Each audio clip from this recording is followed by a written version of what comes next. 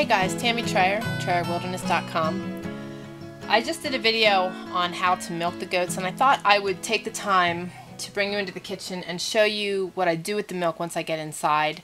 To me, it's really important how I care for my milk. I'm very cautious on how I feed my family, and I want to give them the best. So, even though we use the brush outside, there's still hair that gets into your milk. That may gross some of you out, but it's not a big deal, and it's very easily remedied. I use my canning funnel, and I use a plastic mesh colander in here. It sits on the edge of this, which makes it really nice, and I use a piece of cheesecloth. Just a small piece of cheesecloth cut to size. Just tuck it in there real nice.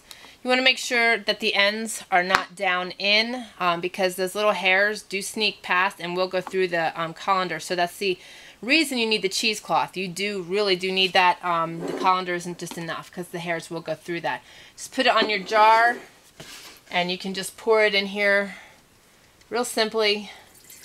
And that's all really there is to it. Like I said, the biggest thing you want to do is make sure that you get your milk in a cold place quickly. I've been freezing a lot of our milk because we are getting so much more than we consume in a day's time. We are getting a gallon or even more than a gallon a day. So my dogs are going to be really unhappy. They get their milk in the morning and they try to get milk in the afternoon if I have extra in my bucket. But really that's all there is to it. Just tap that off. Put it in there, and you're good to go. So just put a lid on this, put it in your fridge. You can use freezer containers. I use Tupperware containers. This is just an example of the types of containers I use to freeze my milk. This is a quart, so this is great to freeze and bring out and make my cheese so that the Mountain Boy has cheese for our Friday night pizzas. So I really encourage you to take on animals like this. It just takes you to another level of self-sufficiency. And I've got to run right now and go gather eggs and make sure all the chickens are in the coop. We actually just started free-ranging our chickens, which is awesome.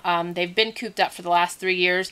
We have wolves that come in really close, but we felt that they'd be better off being free-ranged, and we figured we'd give it a try. So it's been working out really good. They go back to the coop at night, and we just close it back up so weasels and things can't get into the coop at night, and keep an eye out during the day. Keep the shotgun handy in the event that we have wolves or coyotes coming in.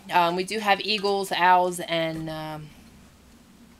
hawks that come in also, so you can't really avoid that, but they're pretty smart, the chickens are, so they hide under the pines and in varying places. But it's really neat to look out and see them wandering the yard, and you can tell they're really happy. They just are becoming more social and just enjoying being out there. So I know that sounds funny, but it's a homestead animal, and us homesteaders like to watch our animals wandering. So anyway, thanks for joining me.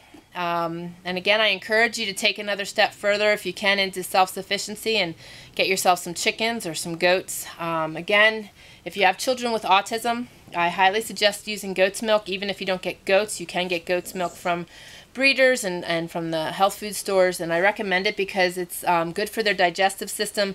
And dairy, cow's milk, is extremely hard on their digestive system, and for Austin, our son, it caused him to lose the sensation of his bowels and also to just be on an emotional roller coaster ride. So consider that and think about that. We try to educate on autism and share our knowledge as much as possible. So be sure to visit us at TrayerWilderness.com. Thanks for joining me, and you guys take care, and God bless.